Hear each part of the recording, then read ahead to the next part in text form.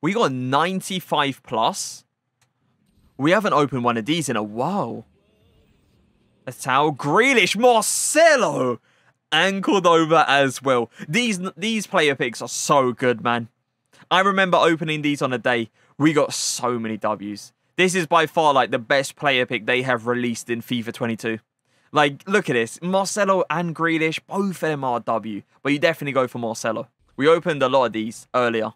They were okay. We did walk away with some nice Ws like Ginola. That was a top tier one.